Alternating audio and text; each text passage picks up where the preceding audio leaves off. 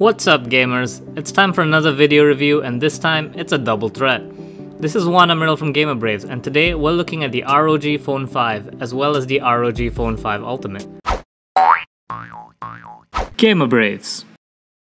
These are the latest in ROG's ROG Phone series made by, I'm assuming, taking a laptop and using magic to shrink it into a phone.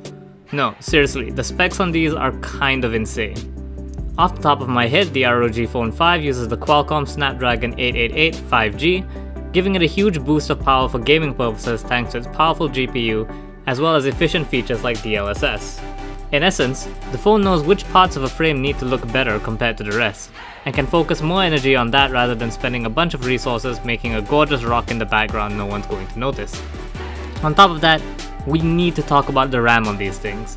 The regular ROG Phone 5 can have between 8 and 16 GB of RAM, with the Ultimate kicking it up a notch at 18 GB of RAM.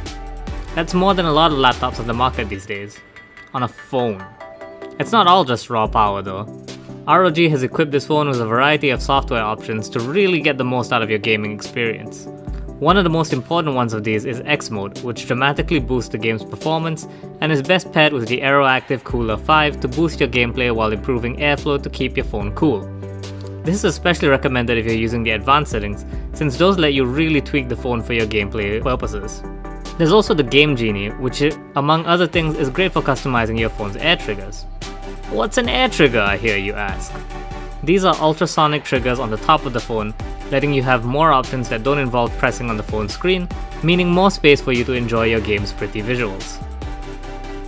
You also need to use the Game Genie if you plan to use the phone with the Kunai gamepad, since it lets you remap buttons for the best experience. Okay, so it has all these fancy tools to help you game, but does it actually game well? Short answer, yes, the gaming phone with game literally in its name plays games well. Who knew? We went to the GamerBraves standard testing app, Genshin Impact, and it can get a pretty decent over 50 frame rate, all without having the game look like, well, but. The game doesn't drop any frames, all while running at a frame rate most consoles can only dream of. Speaking of, the game's ultra low latency screen is also great for these hectic action games like Genshin, or even games like Call of Duty Mobile, which becomes borderline unfair once you use the air triggers to let you walk, aim, and shoot all at the same time.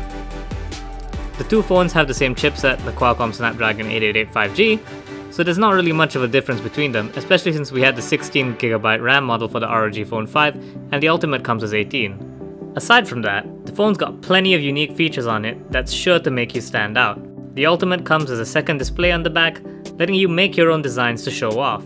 These can be customized via the phone's drop-down menu, though it's definitely something you'll need to check constantly while you're making sure to get it just right. It's a total flex option, but it kind of harkens back to the older days of mobile phones, where we slowly started getting more elaborate phone backs. I really like it, so I'm happy. Both models come with the ROG Vision though, which is that programmable RGB strip that lets anyone even so much as looking at you know you're a gamer. You can customize this just like any other RGB panel via ROG's Armory Crate, so you can really make this phone your own with its own customized loop glow. Once you get past all the ROG gaming phone stuff, you also have a pretty decent phone in general.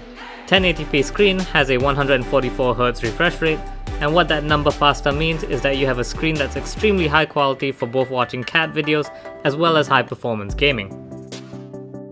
On top of that, the camera is pretty up to snuff as well with a 64MP camera. The camera comes with two additional lenses, letting you take gorgeous vistas with the ultra wide as well as exquisite photos of your figurines with the macro lens. The night photos are pretty great too, preventing even the sun from stopping you from getting the photos you need. The ROG Phone 5 series can be a little to the steep side in price, with the 8GB RAM model setting you back 2,999 ringgit, the 16 getting you 3,799, and the Ultimate a whole 4,999 ringgit. But it's not like it's all snob value either. This phone is basically made of laptop magic and runs better than the machine I used in art school. Pre-orders are slowly opening for the different models, so be sure to check gamerbraves.com or the ASUS ROG social media channels for more information about when you'll be able to get the model you want. Thanks to ASUS ROG for letting us check out these two phones. This has been Wan Amirul from GamerBraves. Take care guys.